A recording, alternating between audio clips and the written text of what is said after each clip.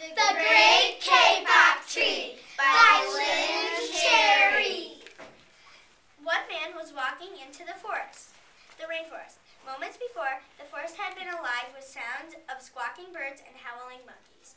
Now all was quiet as the creatures watched the man and wondered why he had come.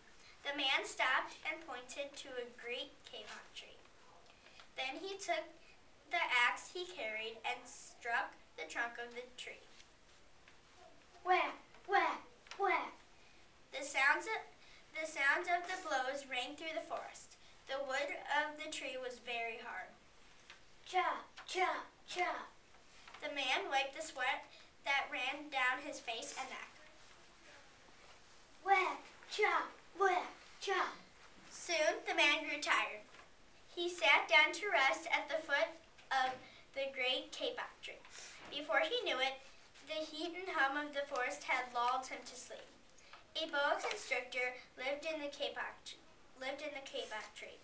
He slithered down its trunk to where the man was sleeping. He looked at the gash the axe had made in the tree. Then the huge snake slid very close to the man and hissed in his ear. Senor, this tree is a tree of miracles.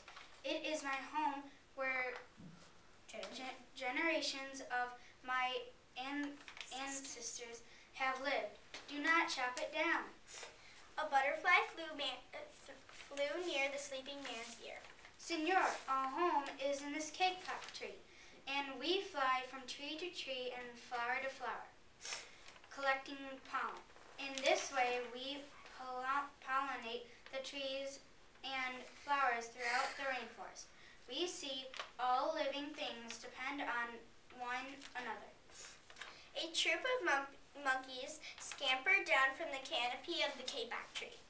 They chattered to the sleeping man. Senor, we have seen the ways of man. You chop down one tree, you come back for another and another. The roots of the great trees will wither and die. There will be nothing left to hold the earth in place. When heavy rains come, the soil will be washed away and the forest will become a desert. A toucan flew down from the canopy. Senor, you must not cut down this tree. We have flown over rainforest and seen what happens once you begin to chop down the trees.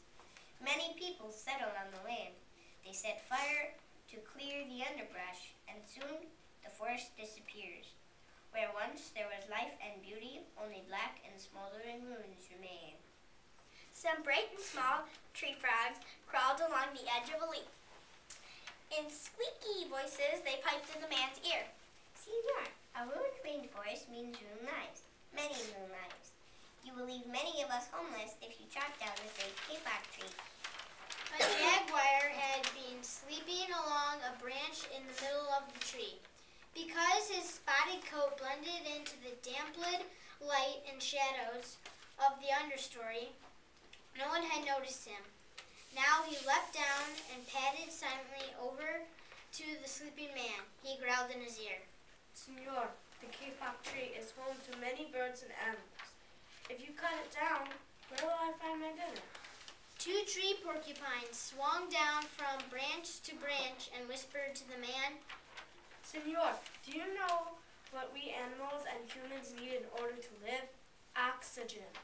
And Senor, do you know what trees produce? Oxygen. If you cut down the forest, you will destroy that which gives us all life. An anteater climbed down the kapok tree with her baby clinging to her back. The unstriped anteater said to the sleeping man, Senor, you are chopping down this tree with no thought for the future. And surely you know that what happens tomorrow depends on what you do today. The big man tells you to chop down a beautiful tree. He does not think of his own children who tomorrow must live in a world without trees. A three-toed sloth had begun climbing down from the canopy when the men first appeared. Only now did he reach the ground. Plodding ever so slowly over to the sleeping man, he spoke in her deep and lazy voice. Senor, how much is beauty worth? Can you live without it? If you destroy the beauty of the rainforest, on what would you feast your eyes? A child from the Yanomamo tribe who lived in the rainforest knelt over the sleeping man. He murmured in his ear, Senor, when you awake, please look upon us all with new eyes. The man awoke with a start.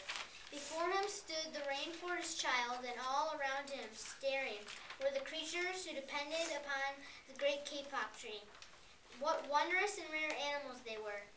The man looked about and saw the sun jewels amidst the dark green forest.